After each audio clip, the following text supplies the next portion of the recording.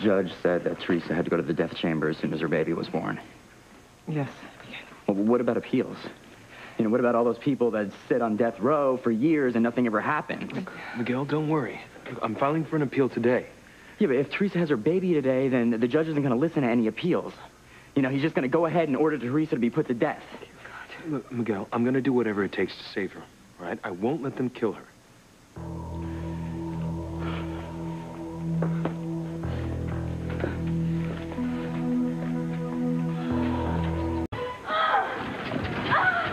Get her to that cubicle.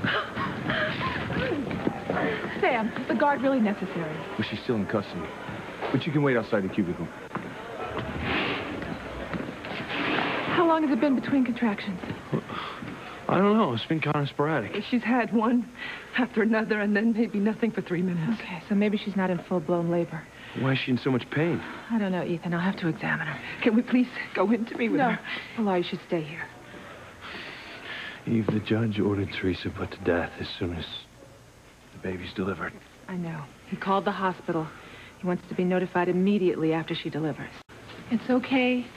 It's just Braxton Hicks contractions. Basically a false alarm. Thank God. I'll make sure Ethan gets the news. Mama? Louise? Miguel? Can we go in, Dr. Russell? Yes, go ahead.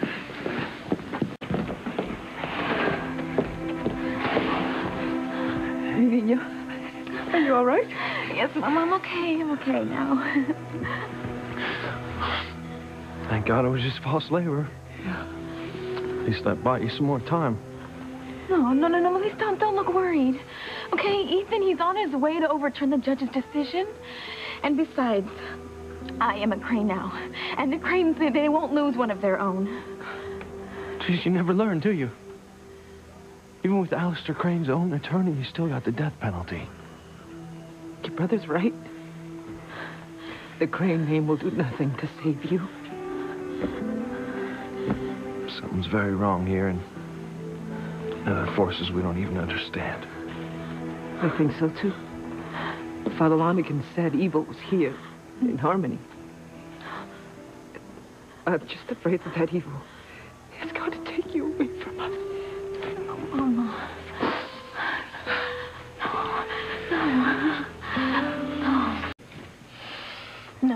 No. There is no evil in Harmony. I'm going to be fine, Louise. You'll see. Maybe it's not the same kind of evil that Father Lonigan was talking about. I've got the feeling that someone or something is out to destroy your life. I have the same feeling. Your sentence, Teresa, had nothing to do with justice. That's for damn sure. But who would want to hurt Teresa like that? Well, I've got a hunch.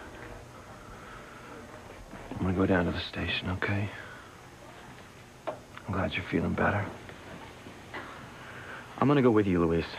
Maybe I can help. Okay. I love you. Love you, too. Bye, Mama.